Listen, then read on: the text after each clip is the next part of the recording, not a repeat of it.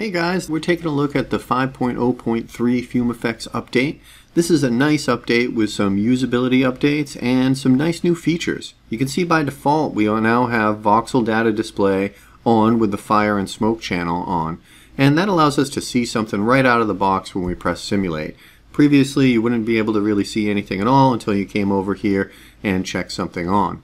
Also, when you go up to the GPU viewport display, you'll see that the simulation looks nice and a lot more detailed than it did previously with the 5.0 release. And that's because we've updated the defaults to use Vorticity 2 with a vorticity strength of 0.9. Previously, we had Vorticity 1 with a vorticity strength of 0.6 on, and you can see it's a lot softer and smoother. Maybe not what you would expect right out of the box. So with these new defaults, it's really very helpful to get you up to speed right away. When we check Multiview display, we can see all our FumeFX grids in the viewport playback at once. Previously, we could only see one in the GPU preview, so this really helps us set up our scenes in FumeFX.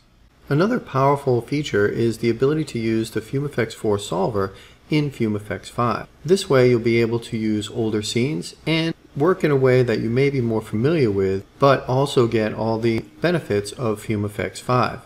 Here you can see switching back and forth between a FumeFX 4 and 5 cache with an older scene. It's also worth a quick mention that you can now pick tyFlow particle systems as your particle source.